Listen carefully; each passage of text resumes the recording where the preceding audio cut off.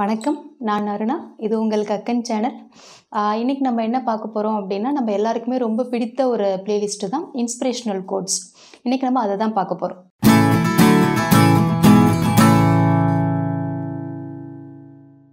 First one பாருங்க. The pessimist sees a difficulty in every opportunity. The optimist sees opportunity in every difficulty. இதை சொன்னது யாரு அப்படின்னா Winston Churchill. பாருங்க, அதாவது ஒரு பெசிமிஸ்ட் இருக்காங்க அப்படின்னா எதிர்மறை சிந்தனையாளர்கள் அப்படின்னு அர்த்தம். அவங்க அவங்களுக்கு ஏதாவது நிறைய வாய்ப்புகள் சந்தர்ப்பங்கள் கிடைத்தால் கூட அதில் இருக்கிற பிரச்சனைகளை மட்டும்தான் அவங்க பார்ப்பாங்க. அதனால தான் அவங்களுக்கு பேரே பெசிமிஸ்ட் அப்படின்னு வச்சுருக்காங்க. இதே ஒரு ஆப்டிமிஸ்டாக இருந்தாங்க அப்படின்னா, பாசிட்டிவ் தாட்ஸ் உள்ளவங்களா இருந்தாங்க அப்படின்னா அவங்களுக்கு நிறைய பிரச்சனைகள் வந்தாலுமே அதில் இருக்கிற வாய்ப்புகளை மட்டும்தான் அவங்க பார்ப்பாங்க. இதை சொன்னது Winston Churchill. The man who has confidence in himself gains the confidence of others. இது ஒரு ப்ராவர்ப் தான். என்ன அப்படின்னா, யாருக்கு இப்போ சாதாரணமாக மனிதர்களுக்கு யாருக்கு தம் மேலே கான்ஃபிடென்ஸ் இருக்கோ, நம்பிக்கை இருக்கோ, அவங்க தான் மற்றவங்களோட நம்பிக்கையை ஈஸியாக பெற முடியும். முதல்ல நாம் எந்த விஷயமா இருந்தாலும் நம்மளால் அதை செய்ய முடியும், கண்டிப்பாக என்னால் இதை பண்ண முடியும் அப்படின்னு நாம் நம்மளை முதல்ல முழுமையாக நம்பணும். இந்த கோட் நீங்கள் நிறைய பார்த்துருப்பீங்க. நிறைய ஃபேமஸ் லெஜெண்ட்ஸ், நிறைய ஃபேமஸ் இன்ஸ்பிரேஷனல் பீப்புள் அதிகமாக யூஸ் பண்ண கோட் தான் இது. என்ன சொல்லுவாங்க அப்படின்னா, don't wait for opportunity, create it. Don't wait for opportunity, you have to create it.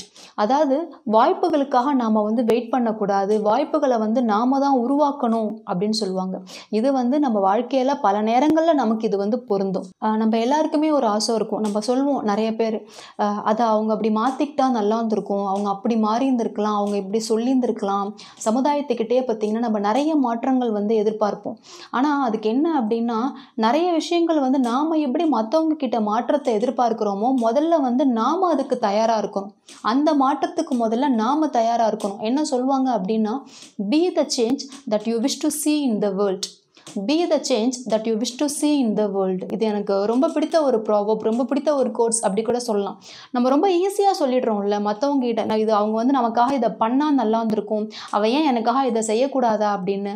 நாம் முதல்ல ஏதாவது செய்கிறோமா? இந்த சமுதாயத்துக்காகவே இருக்கட்டுமே, நாம் முதல்ல எதுக்காவது ஒரு விஷயத்தை மாறிக்கணும், முன்னெடுக்கிறதுக்கு நாம் தயாராக இருக்கோமா? அதுதான் நம்ம மற்றவங்க கிட்ட என்ன மாற்றத்தை எதிர்பார்க்குறோமோ, இல்லை இந்த உலகத்துக்கிட்டேருந்தே, இந்த சமுதாயத்துக்கிட்டேருந்தே நம்ம வச்சுக்கலாம். அதுக்கு முதல்ல அந்த மாற்றத்துக்கு முதல்ல நாம் தயாராக இருக்கணும். I don't care that they stole my idea, I care that they don't have any of their own. யார் சொல்கிறா? கண்டுபிடிக்க முடியுதா? நான் முன்னாடியே கூட ஒரு வீடியோவில் சொல்லியிருந்தேன். நீங்கள் எல்லாருமே கூட எனக்கு காமெண்ட்டில் சொல்லியிருந்தீங்க. எனக்கு ரொம்ப சந்தோஷமாக இருந்தது. மேம், நீங்கள் அவரை பற்றி பேசுங்க அப்படின்னு சொல்லிட்டு. கண்டிப்பாக நிச்சயமாக நம்ம ஒரு ஜென்ரல் டாப்பிக்கில் அவரை பற்றி நிச்சயமாக நம்ம நிறையவே பேசுவோம்.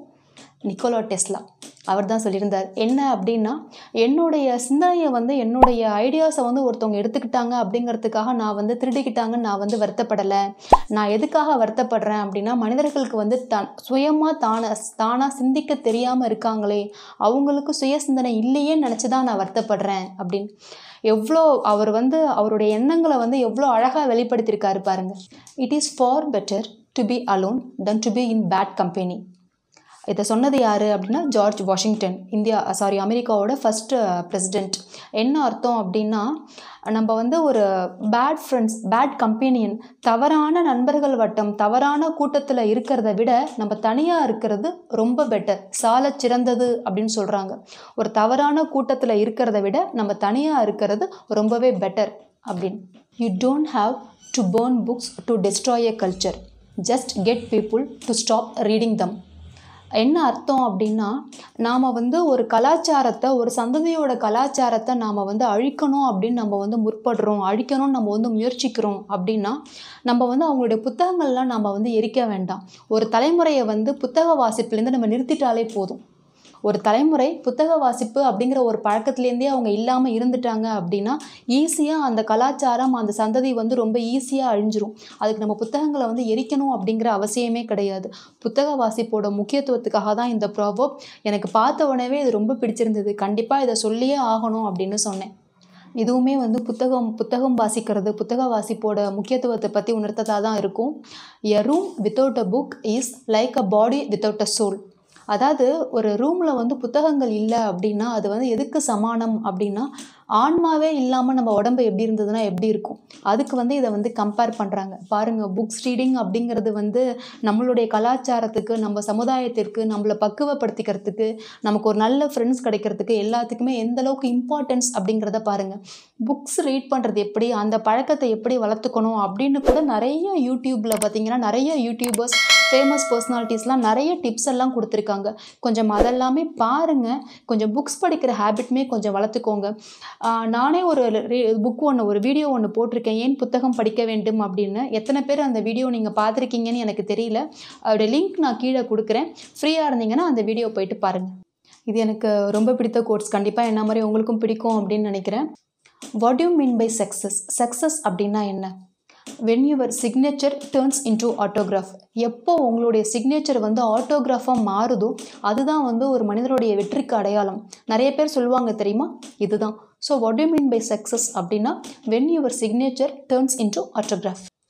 All birds find shelter during a rain, but eagles avoid rain by flying over the cloud.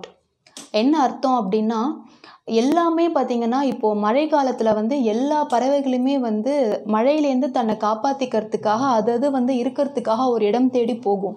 ஆனால் கழுகு மட்டும் பார்த்திங்க அப்படின்னா மேகங்களுக்கு மேலே பறக்கும். ஏன்னா அதுக்கு தெரியும் மேகங்களுக்கு மேலே மழை வராது அப்படின்னு அதுக்கு கண்டிப்பாக தெரியும்.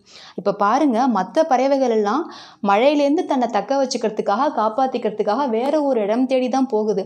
ஆனால் கழுகு அந்த மழையே அவாய்ட் பண்ணிவிட்டு மேலே மேகங்களுக்கு மேலே பறக்குது. இது வந்து இந்த கதையை வந்து அப்துல் கலாம் வந்து ஒரு ஸ்கூலில் வந்து ஒரு ஸ்டூடெண்ட் வந்துட்டு கேட்டப்போ அவர் சொன்ன ஒரு குட்டி கதை அது. அந்த பையன் அவர்கிட்ட என்ன கேட்டிருப்பாங்க அப்படின்னா, ப்ராப்ளம்ஸ் எல்லாம் நம்ம எப்படி வந்து எதிர்நோக்கிறது, ப்ராப்ளம்ஸ் எல்லாம் எப்படி ஓவர் கம் பண்ணுறது, எங்கள் வீட்டில் நிறைய பிரச்சனைகள் இருக்குது அப்படின்னு சொன்னப்போ அந்த பையனுக்கு அப்துல் கலாம் சொன்ன குட்டி ஸ்டோரி அது.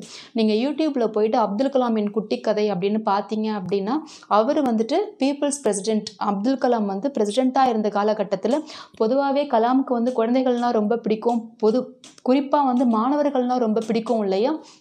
நிறைய கலந்துரையாடலாம் அவர் மேற்கொள்வார். எந்த இடத்துக்கு போனாலுமே கல்லூரி மாணவர்களாக இருக்கட்டும், பள்ளி மாணவர்களாக இருக்கட்டும், அவர் எல்லார்கிட்டையுமே பார்த்திங்கன்னா நிறைய கலந்துரையாடல்களை மேற்கொள்வார்.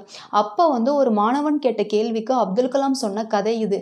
எனக்கு ரொம்ப ரொம்ப பிடிச்சிருந்தது, ரொம்ப சுவாரஸ்யமாகவும் இருந்தது இதை கேட்குறதுக்கு. பாருங்களேன், அப்போது அவர் எதுக்காக அதை சொல்லுவார் அப்படின்னா, பிரச்சனைகள் வந்து எல்லாருக்குமே வரும், பிரச்சனைகள் வந்து காமன் தான், அதை நம்ம எப்படி கையாளுறோம் அப்படிங்கிறதுல தான் இருக்குது.